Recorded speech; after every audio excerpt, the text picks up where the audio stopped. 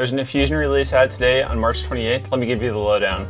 So Design Advice is at a preview. That's a product design extension feature. To get to it, you'd have to enable the extension and then go to Design Advice up here. You have to choose some different settings, but then it's supposed to analyze and tell you whether or not your parts are going to basically fail. It seems to be mostly suited for plastic injection molding, and I did not design this for this, but obviously big fail otherwise. You can now export up to 4 studies at once in Generative Design, which is a nice time savings. There's a bunch of new stuff in electronics. I don't really use this very much, but I think it looks like it's pretty exciting stuff. You can go check that out. Maybe my favorite part of this update is being able to manage revisions and drawings a little bit better. So now underneath tables, you'll have 3 more options: revision history, marker, and cloud.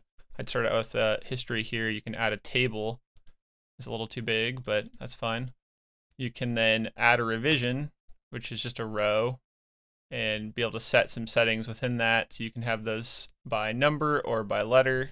I don't love the way you select these things. They're a little bit wonky. I can't even figure out where to select to move it. So then you can add in your text here, like big changes, and then who approved it. Then you can add things like revision markers or cloud. So let's say this part changed. It's really easy just to click and add. Probably the easiest I've seen of any CAD software. And then we want to add a marker. So it lets you choose what the marker is. Pretty awesome little changes. It doesn't really tie into the manage extension yet, but I hear that potentially could be on the horizon. I think it's pretty great because I was doing this before with just tables, and it was a lot of work to keep all that up to date on my own. We jump over to the manufacturing space. One of the updates is if you use 3+1 or 3+2 positional machining, you can now use that in just the commercial package. So something like this, where we need to set up the tool orientation. It's not automated. So these are more advanced features, not for a hobbyist. Typically, this is something where you need like a 4th axis trunnion or a 5th axis machine. This is going to be pulled down from the machine extension to just commercial users, which is pretty welcome. And then the change here is that anything that's full simultaneous machining, like a 5-axis, 4-axis, will need to be machining extension. I think that totally makes sense. And to me, this means most likely, if I had to guess, that we're moving more into potentially new other multi-axis options, or other 3D options that fit into that category. You can go see a different kind of you can go see a little graph they've created here on how they break that out, and I think it makes quite a bit of sense, and I appreciate it. Another couple features that are out of preview and now full features in the manufacturing extension are the trim toolpath and also the move entry positions, which this is a nice new feature where you can move the positions of your start points, so you can hide, say, the entry and exit points of your toolpaths. Done quite a few videos on advanced arrange and arrange in general, but it's the Fusion's nesting tool that's kind of built into the design and manufacturing space.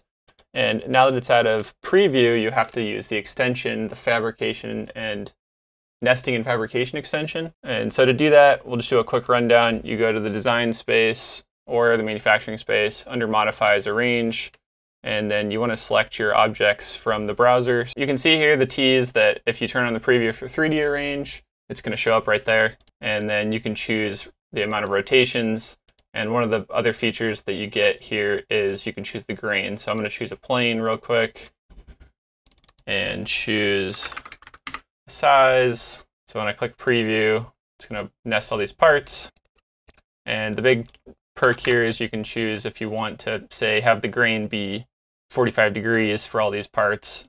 And you can also choose different rotations. The other big perk is if you have enough parts, you can actually do multiple sheets, whereas you can't do that in the standard arrange without the extension. You know how unusable Fusion 360 has been while using a Mac trackpad? Well, finally there's a solution, and there's a preview feature in this release that you can turn on called Native Trackpad for Mac OS. So if you go into Preferences, go to Preview Features, you can turn on Native Trackpad, and now I'm using the trackpad on my MacBook Pro. It's actually somewhat usable. It's still not what I would consider great, but it's definitely a lot better than it was before. Definitely a nice improvement. Go try it out. One more preview feature is 3D arrange. So you're going to Preferences again, Preview Features, search for arrange, you find 3D arrange. This is going to be good for try to fit as much as you can in a crate, or potentially like 3D printing. So modify again, arrange, select all of our object in the browser. You can now choose 3D arrange. And the spacing, we now have distance to Z ceiling, object spacing, and voxel sizing. So now you can see we've got these parts stacked in 3D space if we needed to 3D print these in some type of powder or an SLS or something like that. A couple other non-product related things. Cloud credits are turning into flex tokens, which I thought at first that's kind of dumb, but it's actually more flexible for the user.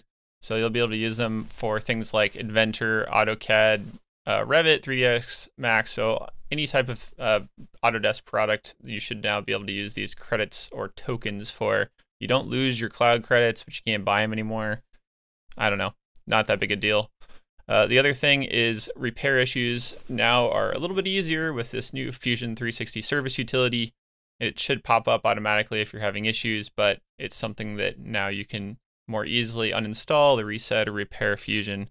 And that's obviously something that everybody deals with from time to time, so I love that too. So it's a pretty simple month for Fusion updates, but you should definitely subscribe and keep up on our new Fusion videos and CNC projects. Thanks.